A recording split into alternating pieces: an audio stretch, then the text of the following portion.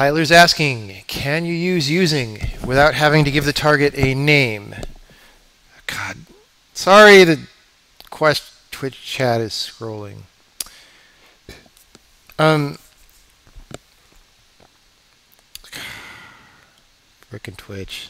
Can you use using without having to give the target a name? Like using entity instead of using entity : entity. Maybe. I mean, I just didn't consider that to be very important, so there's no syntax for doing that yet. And I sort of want to work on, major functionality, right? Something like that probably comes a little later. Like once we see what it's like to actually write programs in this language, then if something chafes a lot, it's like, oh yeah, let's make it nicer. But right now I'm trying to focus on the big things. It was pretty complicated to get all this SOA stuff into the language, so that was enough for me for now anyway. Someone's asking, is there a plan for assembly inlining? Yes, you'll be able to do that absolutely. You have to be able to do inline assembly language. Hint, hint, Microsoft, who took that out of their latest C++ compiler.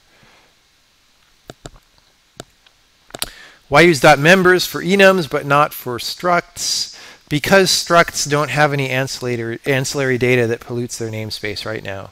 And I don't think they will. And in fact, the .members thing may become unnecessary later, because maybe instead of looking in the namespace of the enum, if it's just as easy to look at like the metadata in the program about the enum struct and get that information there, like you would for introspection generally of all your data structures, then that enum's namespace wouldn't be polluted and we could get rid of that members thing. So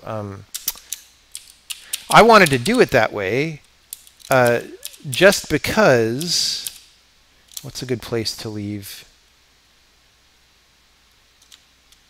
Let's leave it there, just for something to look at. I was in the middle of a sentence and I stopped the sentence. I wanted to do it that way just because it was a good way to sort of stress my using thing and make sure it worked. But yeah. I'm going to try and get to the older questions first.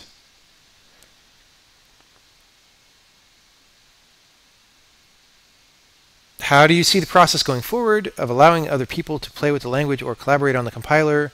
We'll do that at some point, but I don't quite feel like it's ready yet. It will be eventually. I'm very happy that people want to get it and play with it, but I'd like to just lay down the core first so that it's actually a useful programming language for people, as opposed to like something that's incomplete that you could sort of play with but not really.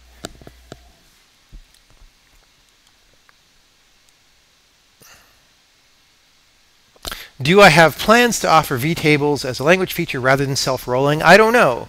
Maybe if enough people want them and they're very useful and we haven't found a better way to do it. I want to look for a better way to do everything. I don't just want to go and do the C++ or D way or the Go way or whatever. I want to look at what kinds of problems do we have in the specific kind of software that we write for the kind of programming that those of us who write the hardest software know how to do, right? Because there's people in games who aren't solving very hard problems. They just want to get a game out or whatever, and so they don't care about all this stuff that I even talked about today. But for people who care about this stuff, what's the best way to do it? And I don't know what the best way to do it is, and I want to try and find out rather than copying something and then ending up with something that's mostly C++ but with some nicer syntax or whatever. I want to avoid that trap because a lot of languages fall into that trap. So the stuff that you saw today, for example, is not very much like what you have in other languages, and that's cool. I'm seeing a lot of questions about what's the plan for the back end or how do you implement concurrency and stuff, and just I'm going to bias toward things that are on topic for today, because a lot of the answers of questions is just like, oh, that's not done yet because there's just a lot of work to do, and it'd be very boring if I say that 15 times. So on topic to this session will get priority. What about an on-the-fly packing declaration for a scope that repacks the specified members into a new array and at scope's end assigns the results to the source data? That sounds really slow. If you want to do that, then maybe via some other facilities in the language you could build it, like code. Oh, the other thing I mentioned is with all this vtable stuff, you kind of could generate most of that anyway, because like I said before, you have compile time code generation, so I didn't want to take it that far, but you could do that. So, if you can use compile time code generation to do something like that feature that the question was just asked about, more power to you, but I don't really know that I want to encourage that. I don't want the grain of the language to encourage you to do all these slow data copies. I think if you want to do a data copy, you're very particular about how it happens and when it happens, and you don't want it to happen mystically and magically all the time, right? You don't want to end up with a lightweight version of the C++ horribleness where people are copying back and forth between standard string and char star implicitly, like whenever you pass arguments to functions and whatever, and you get this nightmare. And yeah, let's just not go that way. So someone's asking, how do nested SOA pointers work? Will it store the full 128 bits in the array? If by nested SOA pointers you mean an SOA pointer in a struct, then that's also SOA.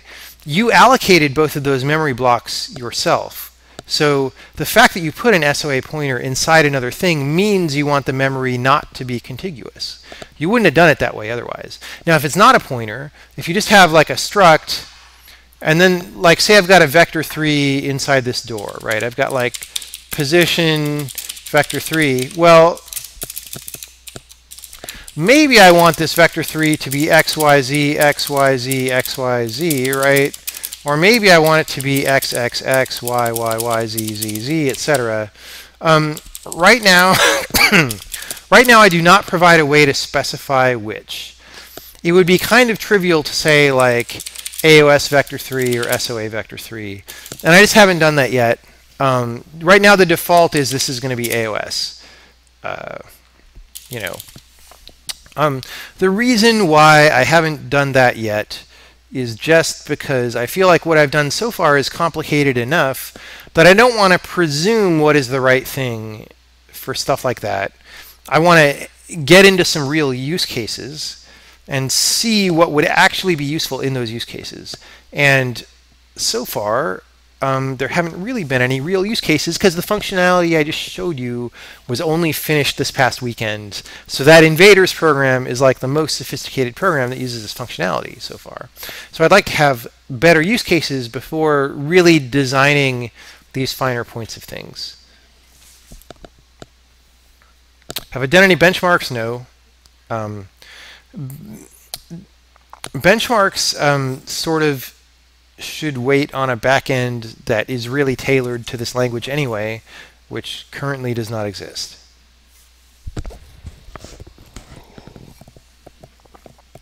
Someone's asking, is there swizzling? You can write a function that swizzles. If you mean, is there arbitrary repacking and stuff? Not currently. But in the same way that I could say struct SOA here, right? Maybe I can declare my personal packing or whatever, and that's just a thing declared somewhere.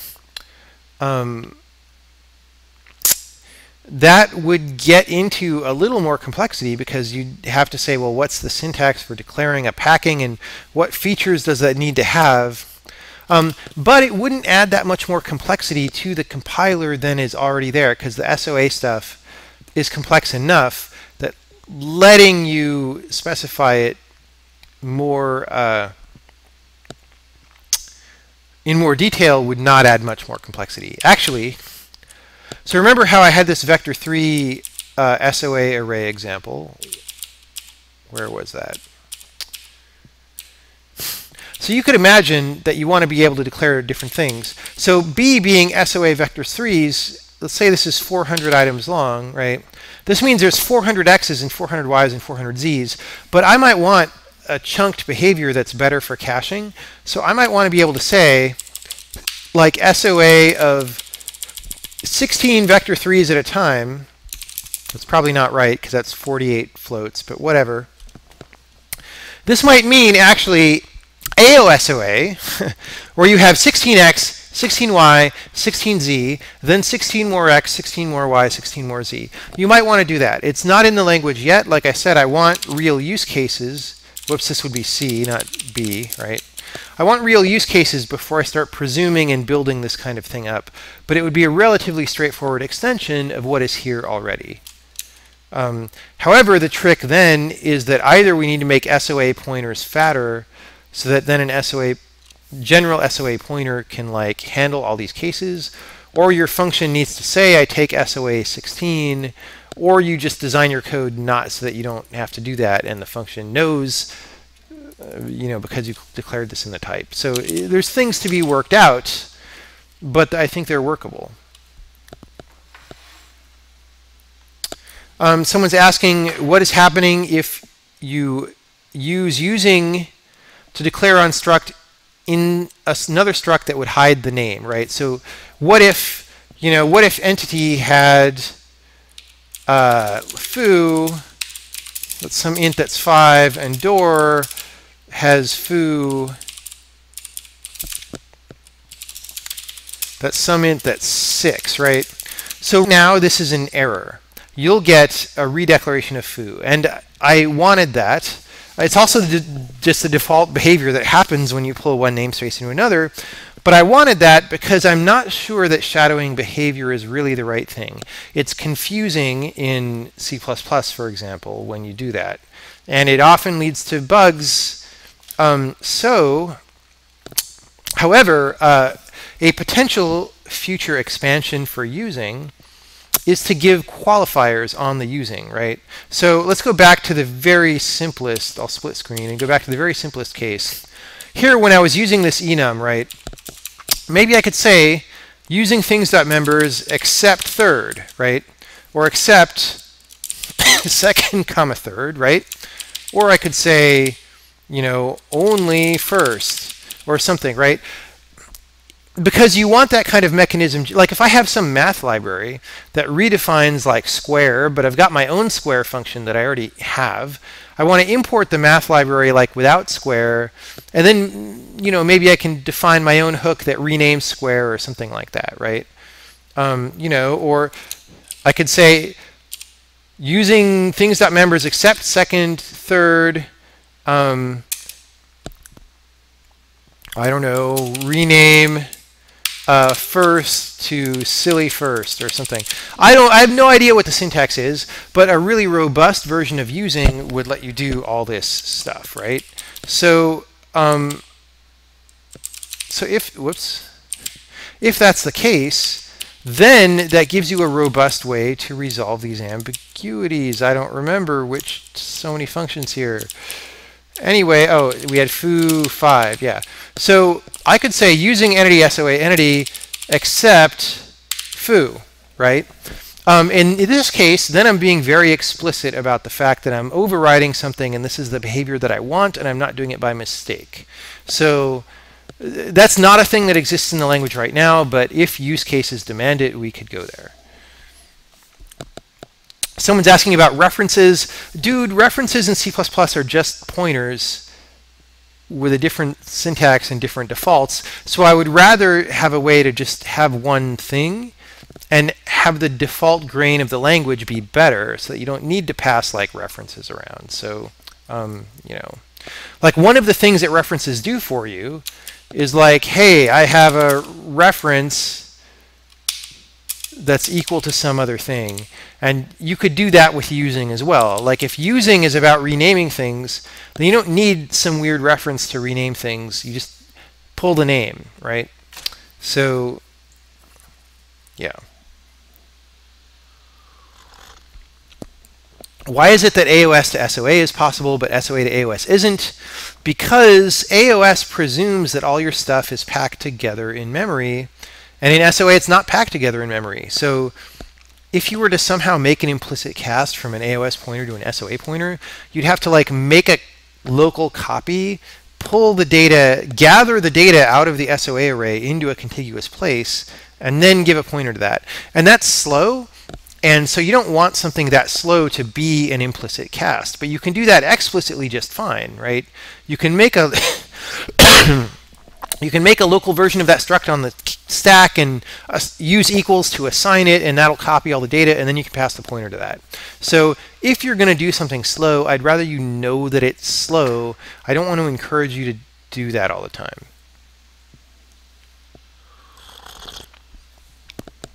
Tyler's asking, for casting between SOA and AOS pointers for passing to functions, wouldn't it be possible to generate two versions of a function at compile time, one for SOA and one for AOS, instead of worrying about casting the pointer? Yes, it would.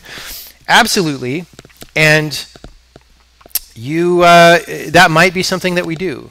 If it's required. I'm not even convinced that it's required because, like I said, when you tag the struct SOA, then all pointers to it implicitly become SOA, and I don't think you really are going to want to have functions that apply to both, but maybe you will. Now the problem is that's combinatoric in a couple of different things. So if your function takes 5 pointers and you're just like, I'm going to generate something for every version of this, now you're generating 32 functions. So you get something kind of like C++ template code bloat in that case, and that's not very good. And then the other thing is, well, maybe there's a different kind of pointer, like, well, maybe we have a more general, like I said, format of like, you could have SOA and then anything in parentheses. And then I guess if we wanted that, like there's no way to combinatorically generate all that. So maybe you just make the SOA pointer fatter. I don't know. It's just, it's a thing that has to get thought about. But I'm not convinced it's necessary, so we'll just see. Oh, but the other thing is, there's other things that you might want to combinatorically generate a function on. We won't go into any of that right now. But then, say there's something called squishiness, like how squishy something is or not. I want to combinatorically generate. So now I have the product of the number of squishies and the number of pointers generates. Like it gets a combinatoric explosion really fast. But then maybe instead of that automatically happening by the compiler, you could just have a directive that says, I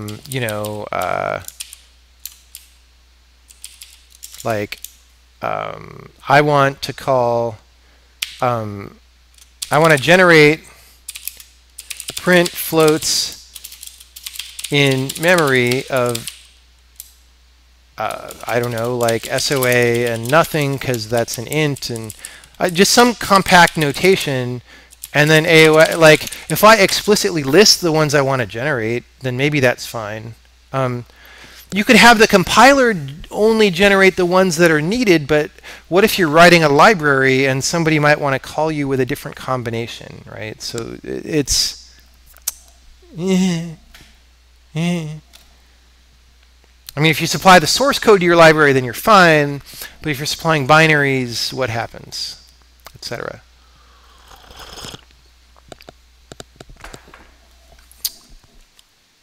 Yeah, so like Tyler's saying in the follow-up, yes, you could only pre-generate the things that you need, but you need to have source code to do that, for example. There are limits to what you can do. And so if we can do something better that doesn't have those limits, then we should. So I'm not diving into things that are questionable yet.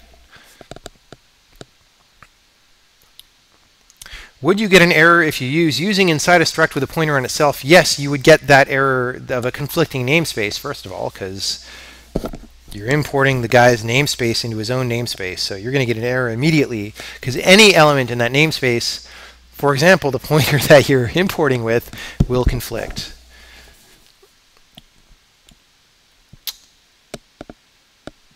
Okay, I'm looking back. What problems am I having with LLVM? Mainly, I'm just really heavily annoyed by LLVM. Like,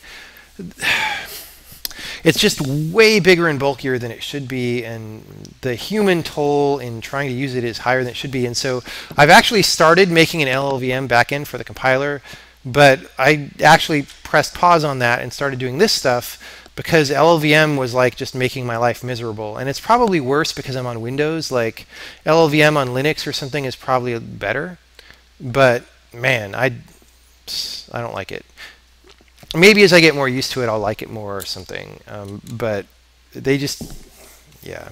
There's like an order of magnitude more files in the project than I think there should be, which means it takes a long time to compile.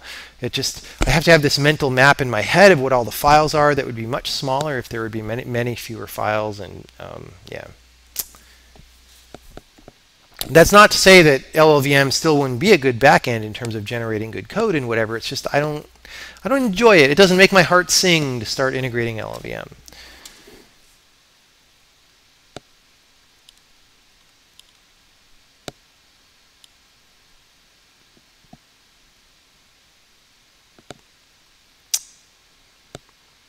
Was there a reason why I'm modeling C++ inheritance rather than, for example, Go style interfaces?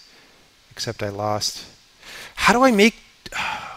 Okay, you have to click on the chat to make it not scroll. I've missed the rest of Stephen's question. It's here somewhere. Where is it? Okay, yeah.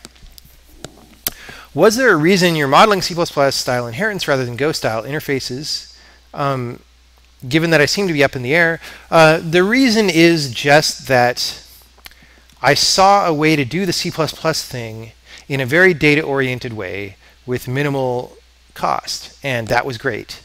Because I use the C++ way every day, so I know that I have a useful way to do that. Go style interfaces I'm not really sold on because you can't necessarily do everything with them, and they have a runtime cost when you like compute a new interface, and you know, maybe you can pre-compute most of the ones that you really want and whatever, but I'm not convinced that interfaces are the right thing. But I haven't used them, and I especially don't have decades of using them like I do with C++. So this is not to say that inheritance is the right model. In fact, I absolutely don't say that. But what I am saying is, hey, look, here's this inheritance that at least a lot of people are used to using in C++, and or maybe want to use or like using.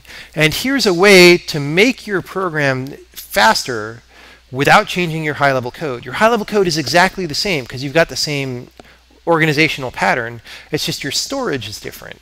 And that was really cool. And so I wanted to show people, look, you can migrate to this style of programming directly. You can imagine exactly how your current code maps to this new thing.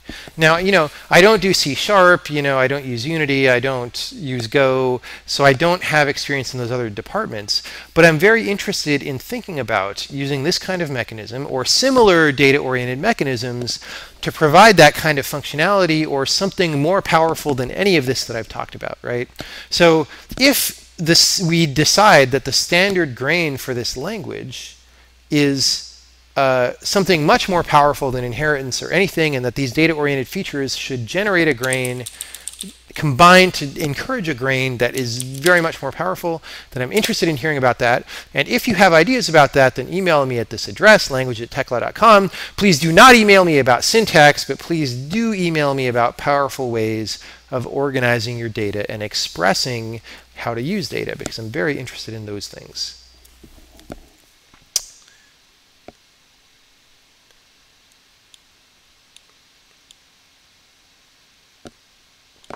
Can I generate a function that takes as input a struct that is using two interface structs? Yes. So in the code, I only ever said, I only ever said using entity, right? But I could also like using, I think I typed this in some example somewhere, but I could do the equivalent of multiple inheritance, right? Where I'm say using database, right? Or whatever. Like, yes, you can inherit from multiple things. That's all part of the generality of this using keyword, and it just works.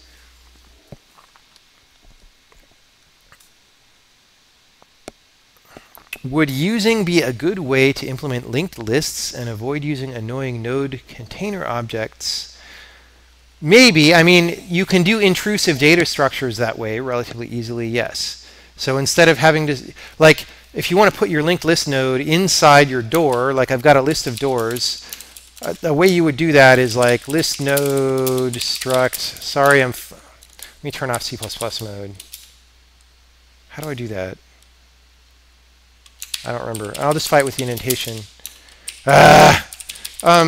So, you know, you would just have something like this where you have a list next is a pointer to a list node, and I don't know, maybe that's all that you have if it's a relatively efficient list. So, but you might want to change this around or something, or have more data so it's in its own thing.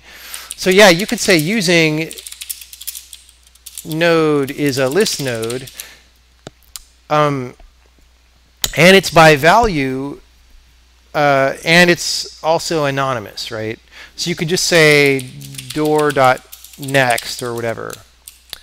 That would work just fine. It's another example of, like, you know, using multiple usings. However, don't use linked lists because it's not very data oriented, because it means your stuff is scattered all over the heap probably. I mean, you could pack it, but even if you pack it, because it's a linked list, you're probably visiting things in random order, and that's slow, and maybe you don't want to do that.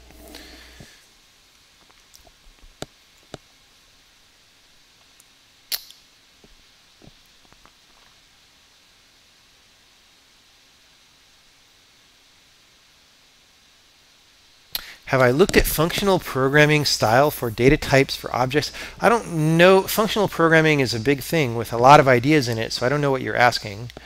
And this questioner is saying functional programming, at least to me, tends to have a more data-oriented format. I don't agree with that at all. Oh my God. Functional programming languages tend to be about as far from data-oriented as you can get. So I disagree with that premise. If anyone knows of any data-oriented functional languages that are really data-oriented in a very hardcore way and not just data-oriented because they're mapping an array to another array and copying the damn arrays all the time or something. I think you need heavy side effects to be data-oriented, because changing data is the problem that you want to solve. So I don't know. Anyway, you can email me here if you want to give me an example of a data-oriented functional language.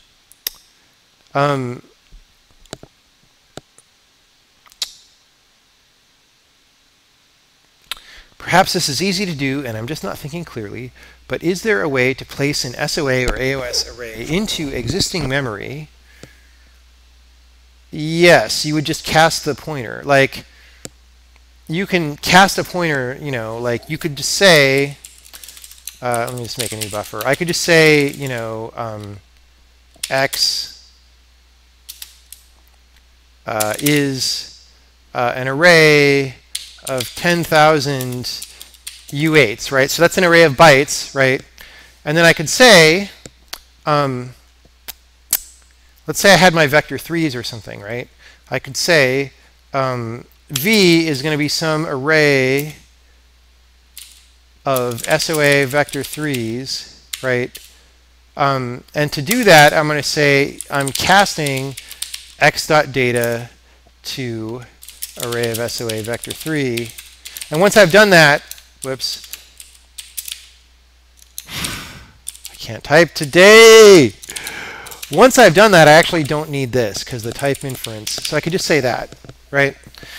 So that would just work. I'm pretty sure. If it wouldn't work, it would be a compiler bug and it would be made to work. But you could also, instead of an array of SOA vector 3, you could also cast to a pointer to SOA vector 3 or whatever.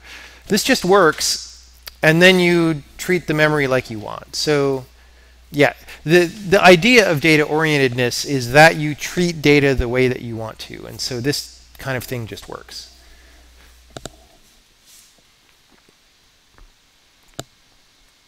How hard would it be to support a converter so that could be switched on hot reload? I don't remember the details of Casey's converter in Handmade Hero, so I can't speak directly to that right now. But It's probably not harder than it is in C, and he did it pretty fast in C.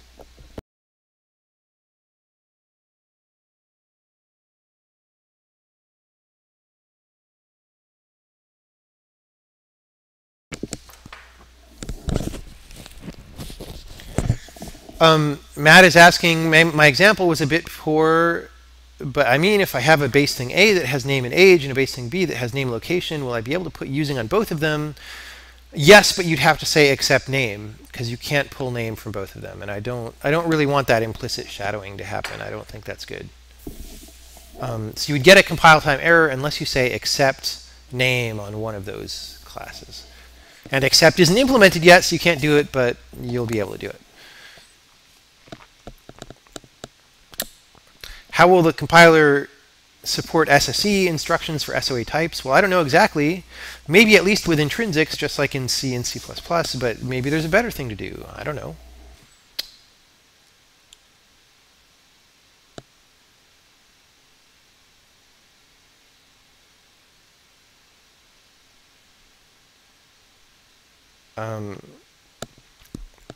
Does this have any interesting interactions with the owned pointer exclamation point feature? He's talking about the thing where you can say, like, you know, name. Well, no, let's say an entity, right? I could say this, right? And I can declare that as an owned pointer. If it's not owned, I can type it like that. And then this will go away when I descope. It'll be deallocated from the heap, exactly like something on the stack. I haven't, can't type today. I haven't typed this, but you probably should be able to have a short syntax for this that lets you use type inference. Like, I mean, this is weird because not equal is an operator, but I don't know. You should be able to do something so that you don't have to type the type. But if you type it the long way like this, this will be deallocated. You could put that in a struct, right? And it'll descope with the struct. That works with all the SOA stuff, but it's completely orthogonal. So there's not really any interaction that you need to worry about that I could think of. Maybe that's wrong, but I don't know. I think it's right. Can I just do anonymous using, as in just using an entity? In a function, you can if you already had the name for it. I guess you mean in a struct. I guess you mean, can I say using entity like that? And you probably will be able to. I just don't support it right now because it just seemed more useful to me to have a name or not, optionally, right? But yeah, in the final language, you could probably do that. Right now, you have to name it, though. So you'd have to say using e-entity or something.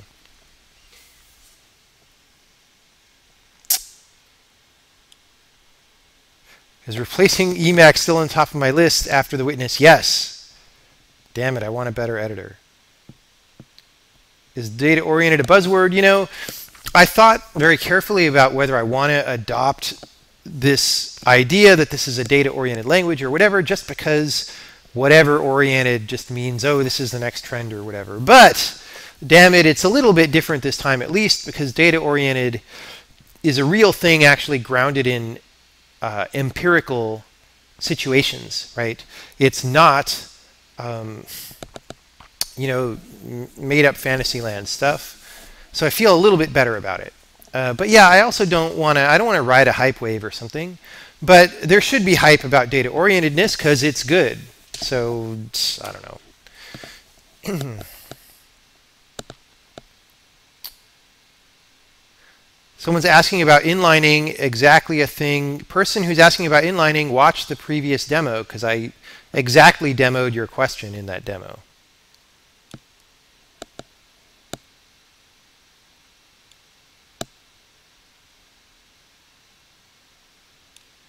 Ooh, Steven has a really bad bug. Dude, I will help you debug your really bad bug sometime. I will fly to Germany and help out, even though I'm in crunch on the witness.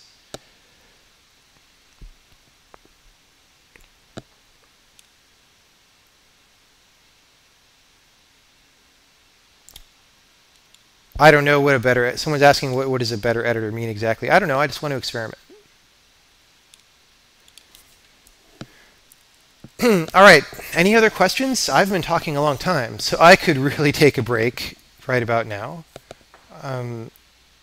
Take the last few questions. I like going to Berlin, by the way, because I have good time dancing in Berlin, and of course I could eat at White Trash Fast Food and eat at that burger place that's in the shack and all this stuff. So I'll go to Berlin anytime. It's a little hard to justify right now when I'm trying to ship a game, but you know, you need breaks now and again.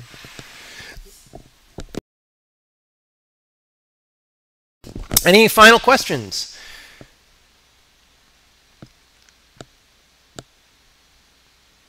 Okay, there was a comment in the demo that mentioned that this wasn't dynamic dispatch, but it seemed like it to you.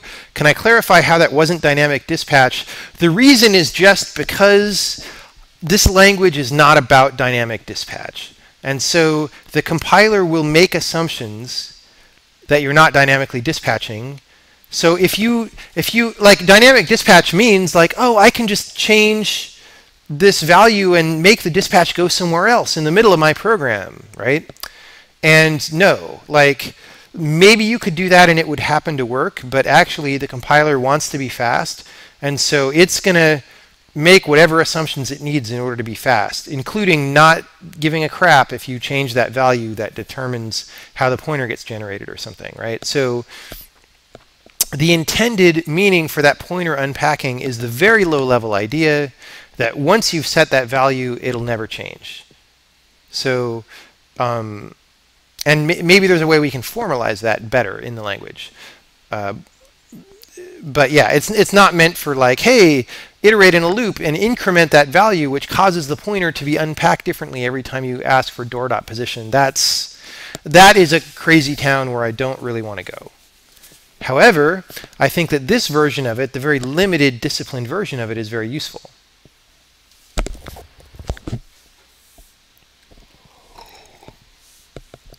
My favorite ice cream flavor is vanilla bean, followed closely by a really high quality like peppermint flavor.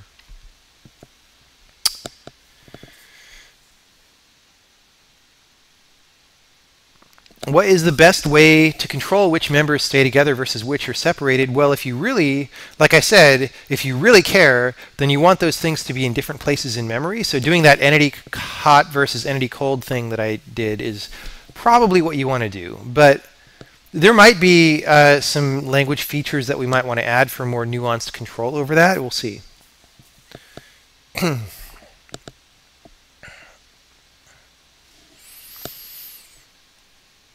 Yeah, read-only. I'm a big believer in being able to declare things read-only. Like, you should just be able to say read-only on a member variable. But then I also don't want to force you to have to set it in a constructor or something, unless, like, there are no constructors in the language right now aside from the implicit ones that make default values.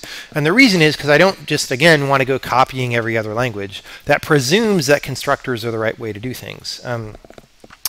Maybe they are, but I want to wait until a little bit later to see if they are, right? Because a lot of the need for constructors goes away once you have default values, which we have. So we'll see.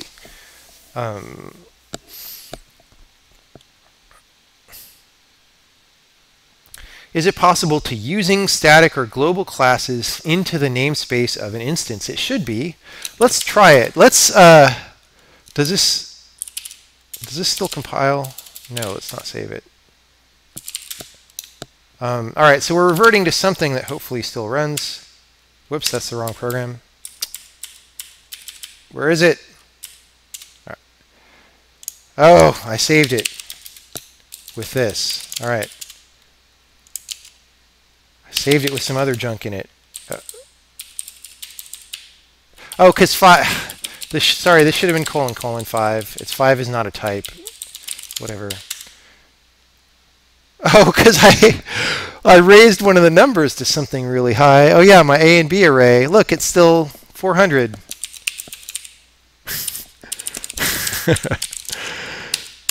All right, so we're back down to some reasonably unchanged program. So let's do an experiment and try this out. Let's move, okay, thin global space, right?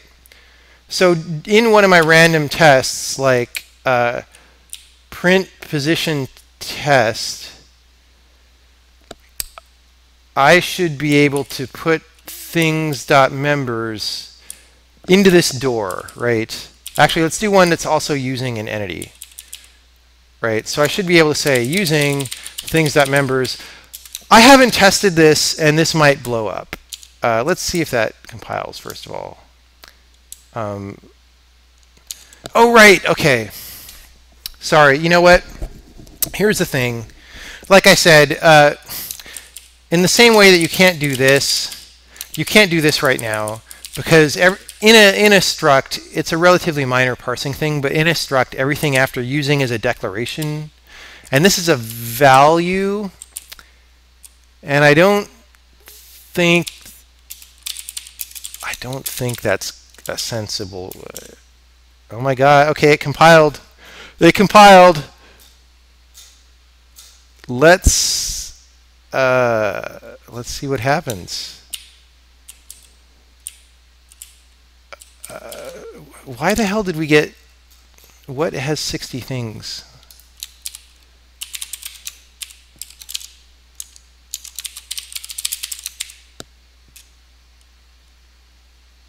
Why did that have 60 things? Do I have a weird bug?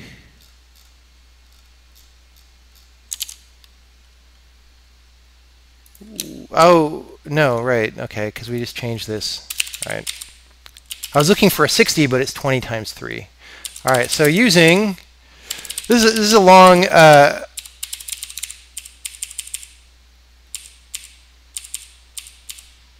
this is a long discourse, or tangent, but all right, so less output. So I'm going to print something. I'm going to say, make this really easy to find. Boom, and then I'm going to say door.first or third is %d. I don't know if that's going to work. Maybe it did. Ha ha ha, it worked. So the answer is yes, you can do that.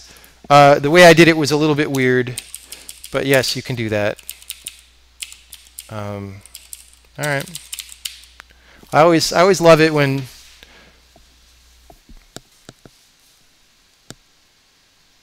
yeah.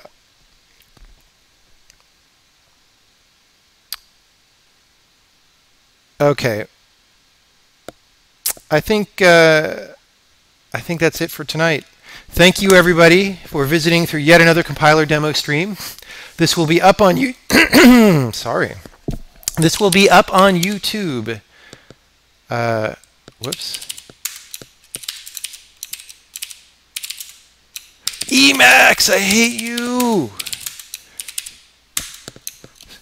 For questions or comments, you can email thislanguage@tekla.com with anything but syntax comments. I don't want to hear syntax comments.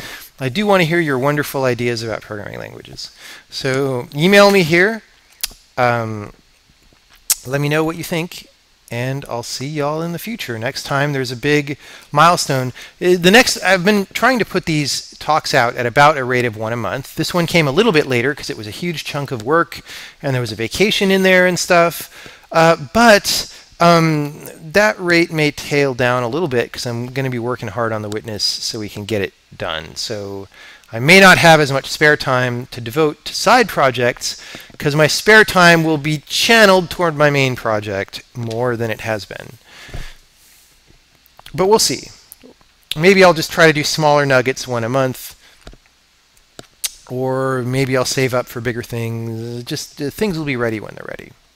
So thank you once again, and I hope to talk to you, and I hope some other people out there can do little videos or little blog postings about what they think. I don't have to be the only person trying to push languages for games forward. I think at this point, even with this specific language, there's been enough ideas put forth and enough alternative ways that you could think about approaching the same problems that there's plenty of fertile ground for other people to say, no, I want to take it this way or I want to take it that way. And so I think it'd be cool if there was like more general discussion about these topics.